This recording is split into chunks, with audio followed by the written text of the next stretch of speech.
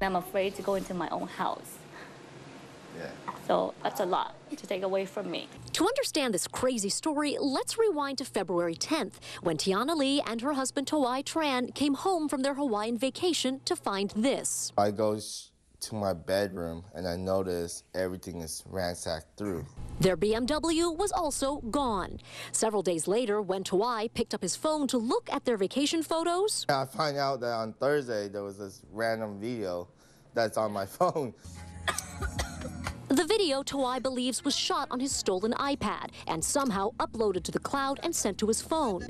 You can see 3 young women were blurring their faces, smoking, drinking, waving bills in the air, having a good time. And we saw my wallet in the video. I was like, oh, this has to be your car. Afraid police wouldn't find the suspects, Tiana took matters into her own hands. That's when things got even crazier. I put the video on Facebook because I wanted some identification of who they are, because what the cops told us the night before, I felt like they weren't going to do anything. This video went viral, getting nearly 60,000 views, even by one of the teenagers' very own mom. A friend of mine's sent it to me through Facebook, and she said, Liz, I think this is your daughter. I mean, I'm not sure, but I think it is. And when I watched the video, I said, oh, that's definitely her.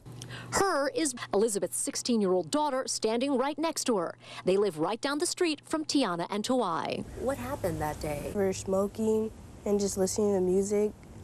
And like I was in the passenger seat and my other friend was driving, and we're just recording on the iPad. Mom immediately reached out to Tiana and Tawai on Facebook and has this message for the victims. I apologize. I'm very, very sorry. Be a little bit lenient with my child, please, because I know she did a bad thing, and I'm not happy of that. Elizabeth's daughter says she was not involved in the burglary or the stealing of the car. San Jose police tell me the investigation is open and ongoing.